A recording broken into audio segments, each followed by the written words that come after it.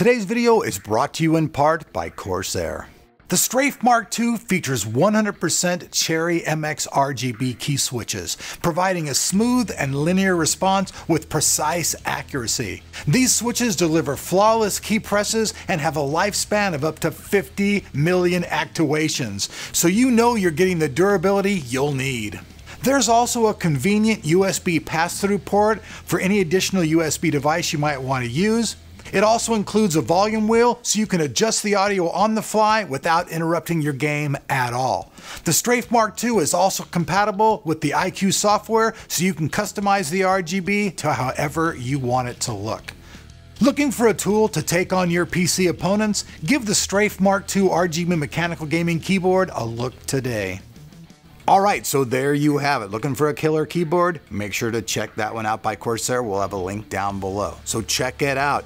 For AMD fans, the news is kind of a mixed bag. Even though we're probably not going to see Navi till probably second or third quarter of next year, on November 15th, at least right around November 15th, we are going to see a brand new AMD 590 card hit the market. Now, even though that doesn't sound like really exciting news, what's really exciting about it is it's going to be the very first GPU that's based on the 12nm process. So regardless of anything else, whether it's a slight Polaris refresh or anything else, the good news is that AMD is the very first company in the world to hit the 12nm process on their video cards. So you're going to see all the companies, Sapphire, XFX, all those giant card companies, in the middle of November, you're going to see this brand new 590 being launched. So what I've heard so far though, is that spec-wise, it's probably not going to be that much different, meaning that it's not going to be like a whole lot faster. It'll probably be a little bit faster.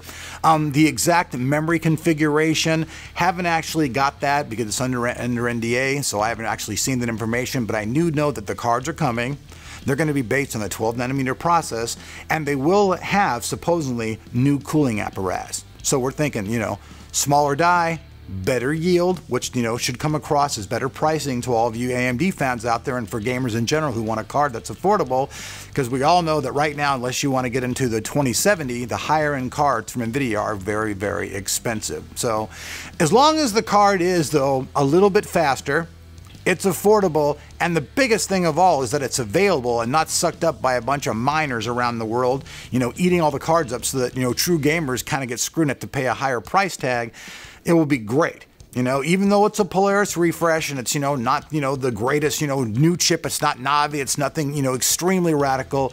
The very fact that AMD was the first person to the market to bring the 12nm process is still an achievement and shows that AMD is starting to be a little bit competitive. Now, on the GPU side of things, I've said this before, it doesn't really seem like to me AMD is putting their full effort into it. Now, I know a lot of the fans out there have sent me emails saying, hey, they've moved certain guys from certain departments here, there, and everywhere, to make sure that the GPU department is doing better. And I really hope that they are, because when AMD doesn't release new cards and new technology, it really leaves NVIDIA just to kick back, sit on their laurels, and do absolutely nothing. And trust me, even though I know that sucks, if it was you and it was me, we'd do the exact same thing. I mean, if I have a white car and all of my white cars are selling and they're selling good, why would I need to introduce a blue or red car? You know what I mean? It's a matter of the numbers game. It's like, sure, okay, we could release them, but if there's no reason to and you're still making a lot of profit, especially on older technology, well then, hey, what the heck? Now, I have seen video card prices drop quite a bit. You can get a lot of the older series from NVIDIA now. A lot of those cards have actually dropped under $500. You can even find, if you look around, a 1080 Ti, it'll be used probably, but you can find one for under $500, which is a really good deal. So if you're not into RTX, that's cool. But on the AMD side of things, I was really hoping that we would have seen their actual new chipsets this year by CES, but that seems to not be the case. So what we're going to be getting is we're going to be getting a brand new 590 12nm process.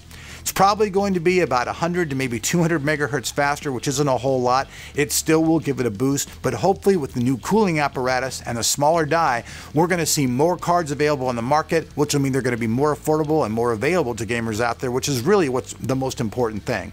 It doesn't really matter how good or bad a card is. If the card's so overpriced that you can't afford it, it's just like a pipe dream. And all of us know, you don't want to sit around and pipe dream too much. You want to actually live in reality and get yourself a video card.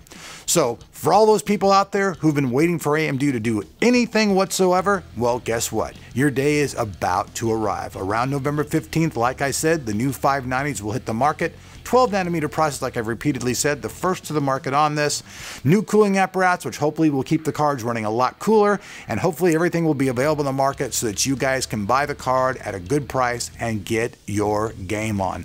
I'm Elric. You guys have been watching Tech of Tomorrow. Thanks for watching. For AMD fans out there, hey, at least there's a little bit of sunshine at the end of the tunnel. Peace.